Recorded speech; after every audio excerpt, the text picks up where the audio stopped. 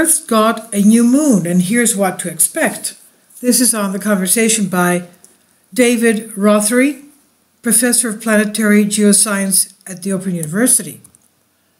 The Minor Planet Center has just announced that the Earth has been orbited by a second moon for the past 3 years or so. Let me laugh. What? I can't believe this. We have a second moon. Yes, for the past 3 years or so. But while excitement about the discovery is growing, underlined, is growing, it's important to keep in mind that this moon is not as impressive as our main satellite. It's extremely faint.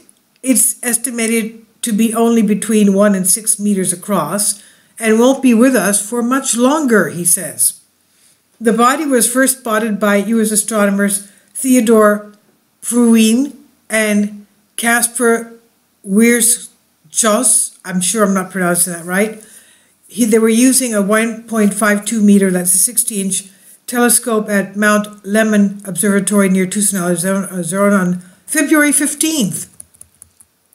And this article is just, when is the date on this? Anyway, it's today on, February 26th. So they discovered this. They saw it through the telescope about 9 days ago. Yeah, 9 days before, okay?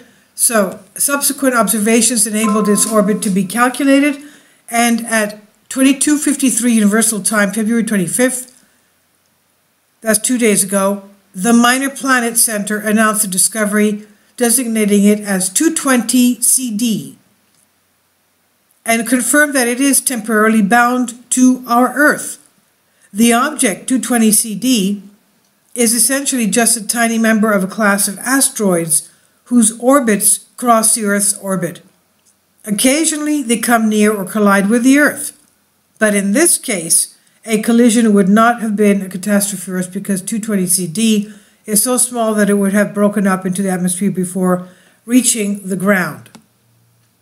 But instead of colliding with our planet, however, the initial approach of 220 CD towards the Earth meant that it was captured into orbit at a somewhat greater distance than our much larger paramount moon.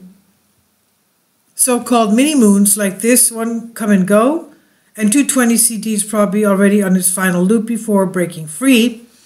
One study suggests that at any one time, the Earth is likely to be accompanied by at least one temporary mini-moon greater than 1 meter in size that makes at least one loop around the Earth before escaping.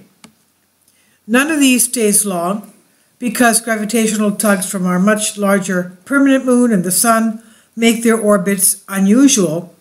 After being captured, they typically orbit the Earth for no more than a few years before breaking free to reclaim an independent orbit about the Sun. And hard to predict. Once a mini-moon has been discovered, its orbit is impossible to predict exactly because bodies this small are pushed perceptibly by the Sun's radiation, and we know too little about their sizes, shapes, and reflectivity to calculate the resulting effect. A previous visitor designated 2006 HR made 4 orbital loops around the Earth between September 2006 and June 2007 before proceeding on its way. By now it will have traveled to the far side of the Sun, but will pass close to the Earth again in the year 2028. Other claimed moons of the Earth are asteroids whose orbital period about the Sun averages out to exactly 1 year. So while they appear to have a relationship with Earth, they are actually just orbiting the Sun in company with, but independently of, the Earth. These are known as quasi-satellites of the Earth. One of those, 1991 VG, seems to have made at least one genuine orbit of the Earth in 1992 and could well do so again in the future.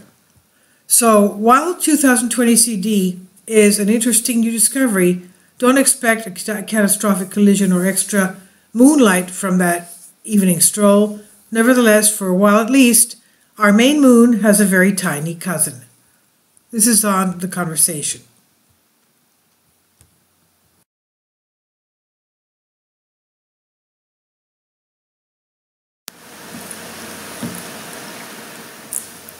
If you'd like to join me on my Patreon account, you will hear content not covered by mainstream media.